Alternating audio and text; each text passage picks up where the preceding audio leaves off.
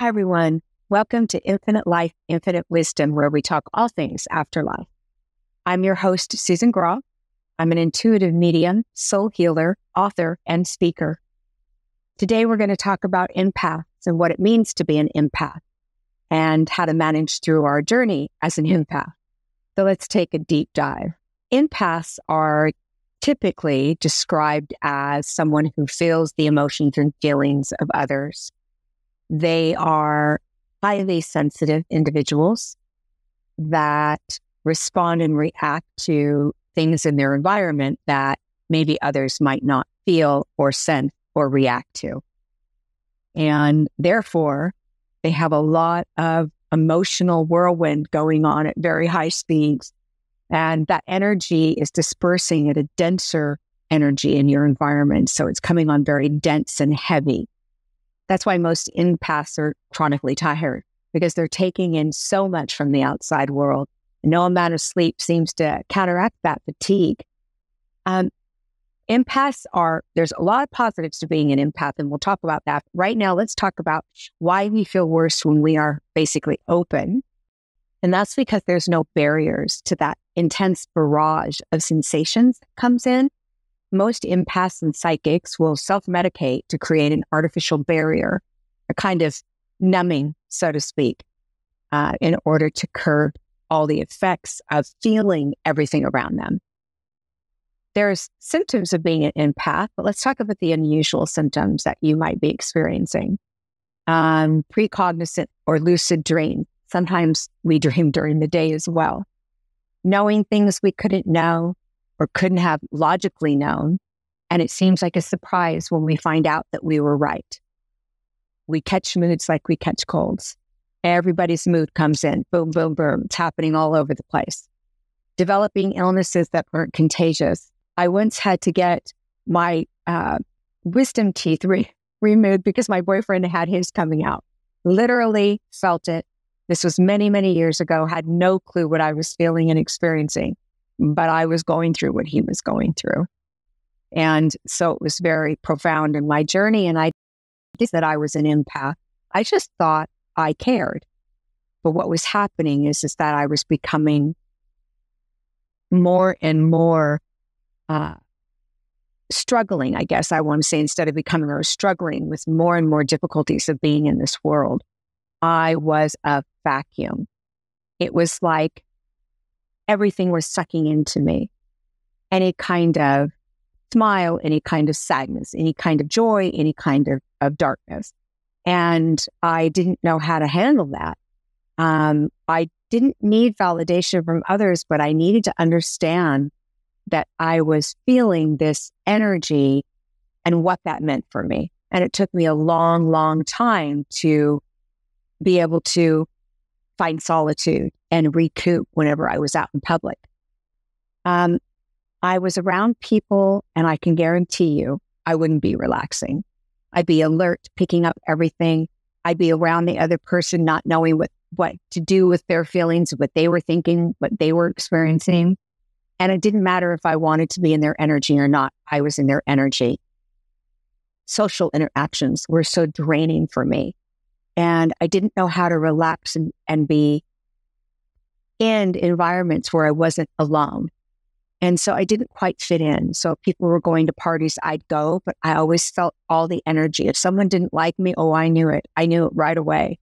And I didn't know how to recharge myself. And I didn't have the self-esteem to know that I was lovable, even if someone else didn't feel that way. So when I was picking up that energy, I was all over the place. It was extremely painful. I wasn't choosy about the company I kept. I just wanted anyone to love me. Just love me. That's all I need. If you just love me, I'll be okay. That's all I need, is to be loved. I got bored easily, and I needed constant stimulation, but it was my stimulation, not stimulation from the outside world. I had trouble filtering negative emotional stimuli. Quickly as things would come into me, I'd try to flip it over and make it positive, but I had a lot of trouble doing that. Being an empath is like being wide open. You are open to every emotion around you. And people will probably call you too sensitive. And the answer to that is they are right. You are a sensitive. I am a sensitive. And so it's harder and harder for us to do things and be around groups of people. Our potential feels like a lie to us. So we feel like posers because we never really feel good, but we can help so many people.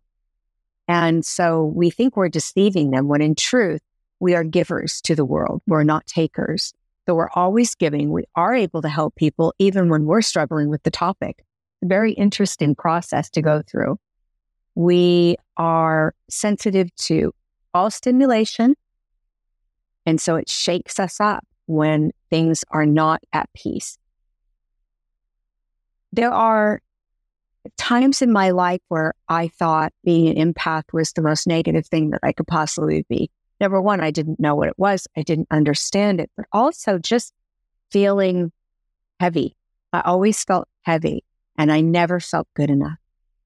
I knew what people were thinking in a weird kind of way, not their exact thoughts, but definitely if it had to do with me or if they weren't kind people, I was very aware. I didn't really understand the world and the lack of kindness in the world. It was hard for me to function in that negative energy. The greater the gifts that you have, the harder it is to go through this world. So the goal of being an empath is to own it, to learn about it, to thrive in it, and to own it. Hard to do. So let's talk about some steps. The first thing is to recognize that you have this gift and it's not a curse. As much as it might feel like that in the beginning, I'd like to think about it this way. The greater the gift potential for positive impact, conversely, the greater the potential for destruction. And what that means for me is that being a gifted person, I had the pleasure of reaching my potential and seeing others' potential, but I would take in all the messiness, all the muddied stuff. And so I wasn't sure good or bad, or I was taking in wrong. And so I would destruct inside thinking I'm such a bad person. I'm thinking bad of people. I'm judging them instead of recognizing that that was my way of having discernment. So it got very messy for me. I also had difficulty honing in on the skill because I didn't know it was a skill. So I guess it seemed darker than it needed to.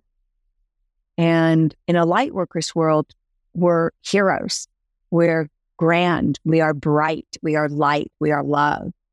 But in the real world, in the outside world, we are emotional. We are too sensitive. We are not enough. We literally feel everything.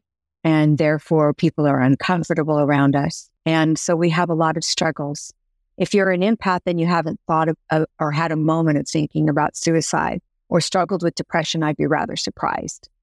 We lose a lot of great children, men and women, to suicide because they're so highly sensitive. And they did their best, but it was all too much for them. They didn't know what an empath was. They didn't understand who they were, and they didn't know what to do with the feelings that were coming in because empathic energy is extremely overwhelming. It's hard for people to follow their joy, their happiness, when they don't know why they feel all the sadness around them.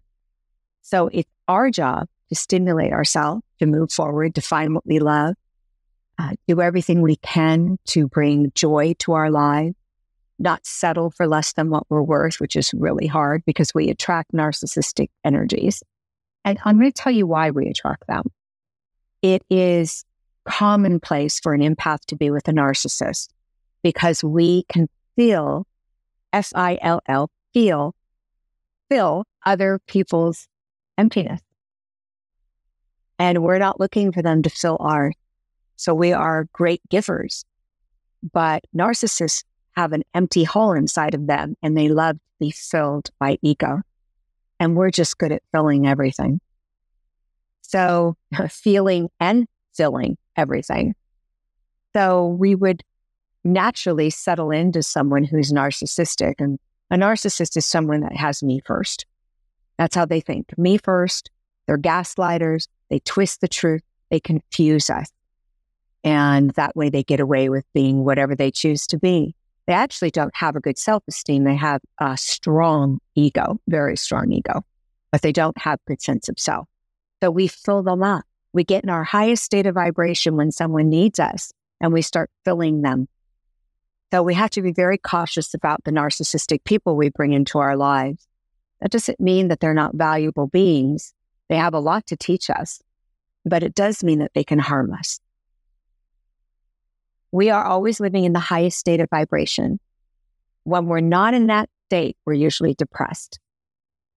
So we have to be very careful to have healthy spiritual practices, to care for ourselves, to recharge ourselves, to ourselves time to recover, have recovery, and not allow others to drain us. So we go through our life allowing people to drain us, trying to recover it, and then the next day it's repeat on steroids. So living with your purpose is really the only thing you need to do to help you with that. Finding our purpose is a whole nother level. In order to find our purpose, we have to look internally and not feel what's going on around us, which is extremely hard. We tune out our inner feeling so that we can have empathic energy for others. Turning down that dial is extremely difficult. And there are all sorts of exercises to do to turn down that empathic dial and create barriers, tune out, and not be in everyone else's energy. And we'll talk about that a little bit later in this podcast. But living our purpose and being in the flow is very hard when we don't know how to turn the dial down of everyone else's need. I didn't know that my gift had an intuitive aspect to it, so I was always vibrating at a higher state and paying attention to everyone else's gift, everyone else's needs, everyone else's everything, and not aiding myself. So it hindered me on my journey. If someone didn't love me, I didn't understand. I would say, why don't they love me? I'm so good. I'm kind. I'm all these things. And I have to say that we are not altruistic completely. We want to be loved so we feel better about ourselves, right? And that's sometimes our motives. Or we want to give so that we feel valuable or that we are loved. And there's a motive behind that. It isn't just, oh, I'm giving because I'm such an altruistic person. So we can get very unhealthy in our empathic energy. It's like wanting to fix other people at the expense of ourselves. And that can be very unhealthy. So I have this little saying that says, don't do for others what they can and should do for themselves. Once we recognize that we're doing that, we can remove ourselves and get in our healthy space again. So one of the ways to do that is to find what you love and using your potential, that electric energy that empaths always can access, to accelerate towards what you love. Instead of bringing people towards you, go towards what you love. We bring everyone around us on the ride. And although it can be a great gift, it can also be very negative for our sense of peace and self. Being an empath is one of the hardest energies I've had to deal with inside my being. So I guess I can say it's got some darkness to it. But what I know about it is that that's how I thrive. So in order to thrive as an empath and recognize my gift, I have to be my own superstar. I was always in that overstimulated world, being so sensitive to everything around me that I couldn't be my superstar. I couldn't empower myself. I knew I had a higher calling and I knew I needed to do something amazing and wonderful for the world, but I had no clue what that looked like because I was so busy trying to heal others and help others that I didn't even know I needed healing. I used to have these aha moments when somebody would be going through something and I'd say, oh my goodness, I totally understand what they're feeling right now. And then I'd beat myself up because I'm supposed to be the helper. And what's wrong with me? And yet I'd be telling them there's nothing wrong with them and they just need to do some healing. So I had a really hard time giving myself my own advice and being gentle with myself through my processes of helping others. I didn't know how to keep things clean and uncluttered. I blocked my flow of energy all the time because I didn't know how not to. So the energy would feel stagnant in a room and I'd be putting walls up, but I couldn't keep them up because I wanted so badly to be that person that helped others. I was shy and I could be very non-responsive, even though I was feeling every single bit of energy that was coming into the room. But I didn't know how to help myself. So if you came in front of me, I could help you. And I did that through being a therapist, but I never knew how to help myself. So it was like a debilitating poison for me when I was in a place that there were unhealthy people around me, because I just needed them to love me. And, unhealthy people don't always love us. And in fact, not everyone's going to love us. But I didn't understand that. I thought that being lovable made me lovable. And so I would fight to be loved and fight to be seen. I didn't know how to be seen for who I was because I didn't see me. And so I had to learn to start recognizing what I was needing to recharge and what I was as a human. My soul was always open. And just picture that for a moment. You've got this beautiful, tender soul, and it's always open to all the damage and energy in the world. Now, our soul doesn't get damaged, but as it's coming in, it's going to my heart space and it's going to my spirit. You ever hear the word or the sentence that people say, maybe you have a horse, just break its spirit and you'll be okay. It'll do what you want it to do. Or a child, you need to break the spirit of that child. That kind of information makes me sick to my stomach, because our spirit is so important. It is what defines us, not our soul. Our soul heals us, but our spirit defines us. And so my spirit would be hurt, and it was huge energy coming in, and I was alerted of it, but I didn't know what was alerting me. I didn't know what to do with it. And so I would go back and keep trying to be loved by the people who didn't love me. I didn't know how to tell people to stop hurting me because I was allowing myself to hurt me. And so I needed to learn how to take care of myself in this vast energy that was spinning around me. Energy was like a tornado to me. I know for those of you who are empathic, you're understanding what I'm saying.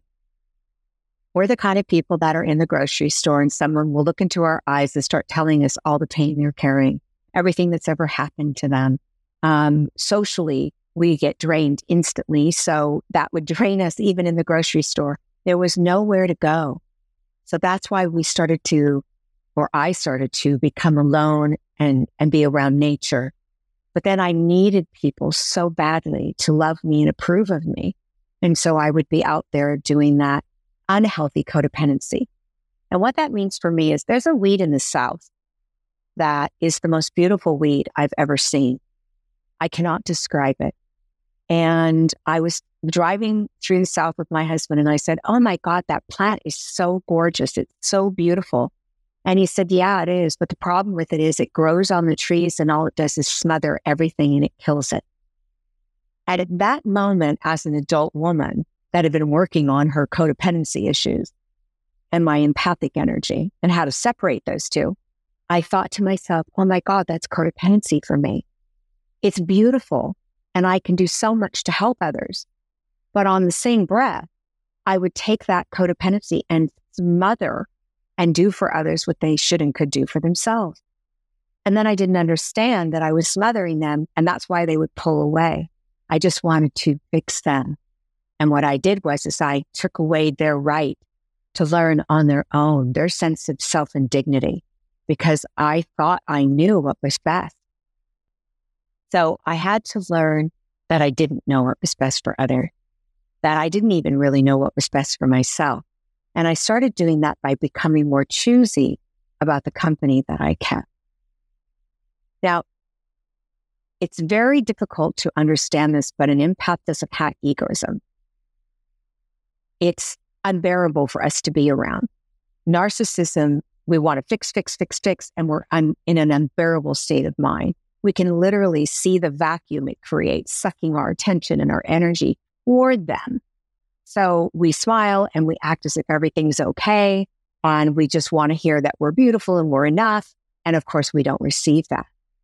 So when I realized that I was doing that in most of my relationships, it was as if someone was standing in front of me, yelling at me, "Stop needing validation from me. You're not going to get it." And I realized that I needed to begin validating myself, which was very difficult.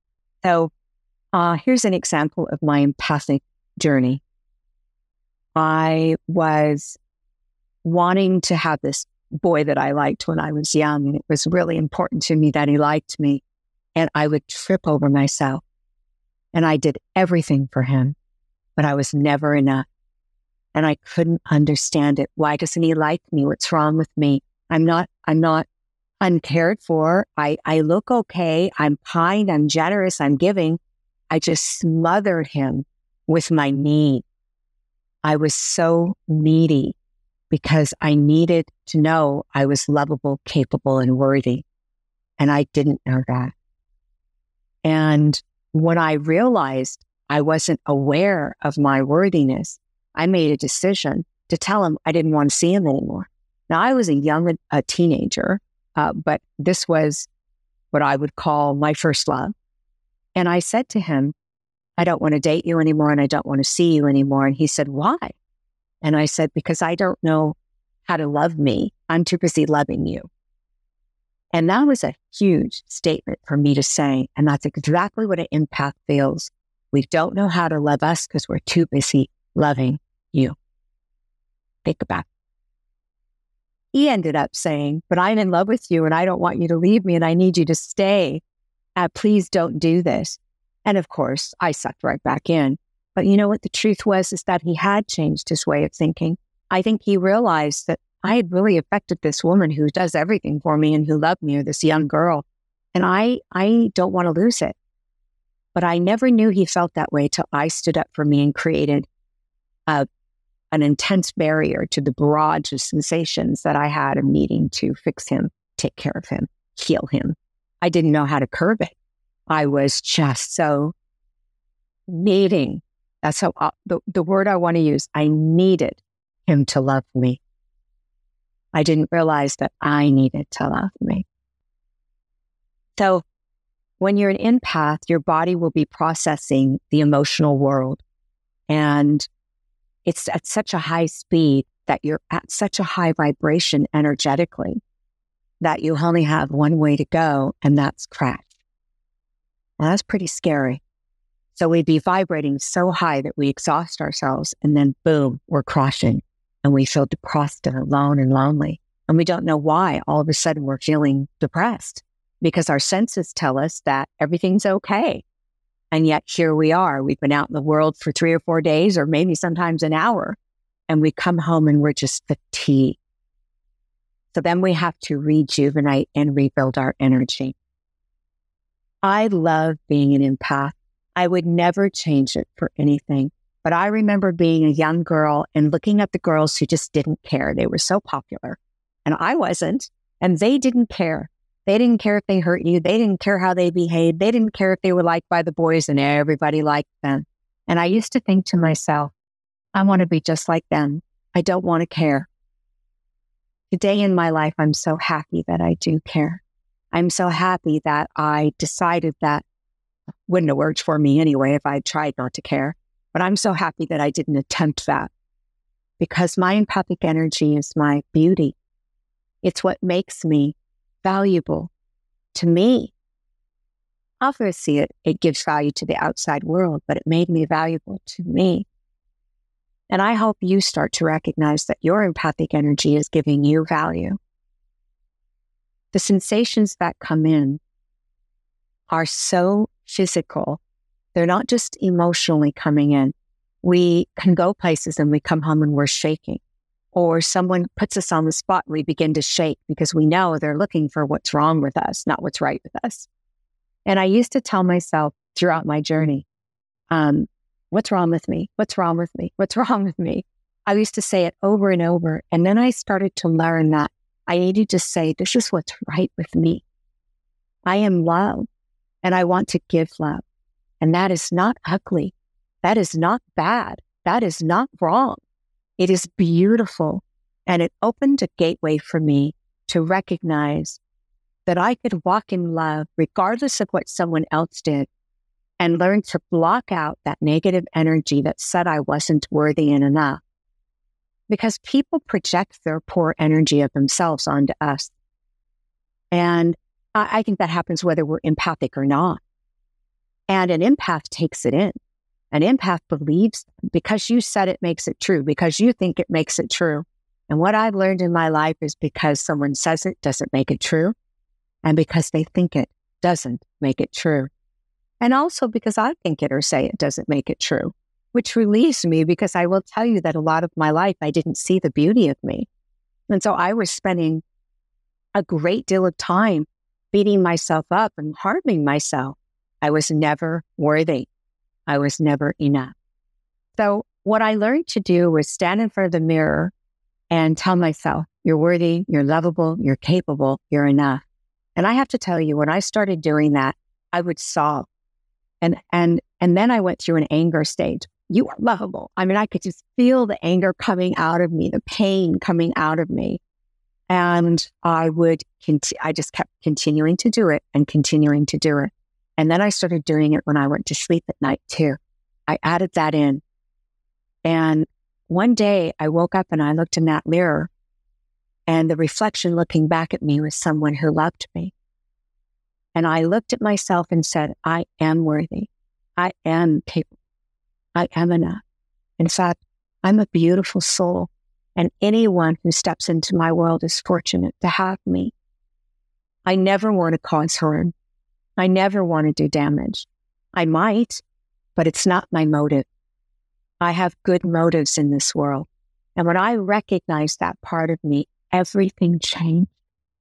But I'm going to tell you, it took enormous pain to get there. It took going through bad relationships. It took standing up for myself when I was frightened and terrified to do so. Now, I was a very strong woman with very strong opinions, but that was on the outside. Inside, I was afraid.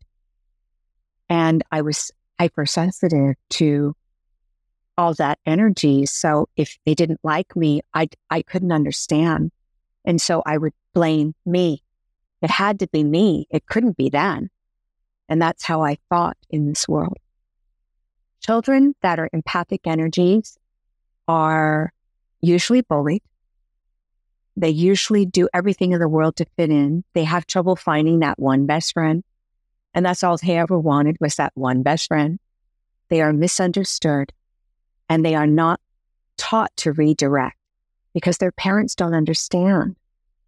So for you parents out there that have children that sound a little bit like me and how I was, I want to really encourage you to step into their energy and learn to teach them their value. Learn about empathic energy. Learn what it's like to be an empath. You can look it up on the computer. You can study it, but learn about it. There's nothing wrong with your child that they don't fit in. And in fact, that's what's right with them. They have more to give, more to offer. They are the healers in the world. When I was on the other side, I saw the angelic presence working on the empath soul. And I was wondering what they were doing. And they said they're expanding the empathic soul. And I said, why? And they said, because they're going to go through more and they're going to need a lot more energy in their soul to deal with pain of their spirit and their heartbreak. And I said, why? Why did they have to go through more? And they said, because that teaches them how to help others. And that's how they learn how to love themselves. So all this barrage of getting beaten up and all this pain of being not sitting in taught me who I was. And that's mind-blowing to me. So if you have a child that's subdued or is shut down or is telling you they don't feel loved, they don't feel liked, they're the kid that when you're mad and they ask you, are you mad at me? And you say, no, I'm not mad at you, but you are. They're the kid that's going to say to you, I know you are. I know you're mad at me. I can feel it. I can feel it. That's the empath. That's the child that carries that strong knowing. And that's a beautiful energy. But our world is not based in empathic energy. Our world is filled with selfishness, not selflessness, and taking, not giving, unless you're with an empath. So I call it the pendulum. But honestly, what it is have you ever been the fair and been in those boats that they take you up really high and then they bring you down and they take you up high the other way. Always picture an empath sitting in the center, trying to be centered and balanced, and off the boat goes. And they go up on one side, selfishness, down to the center, up on the other side, selflessness.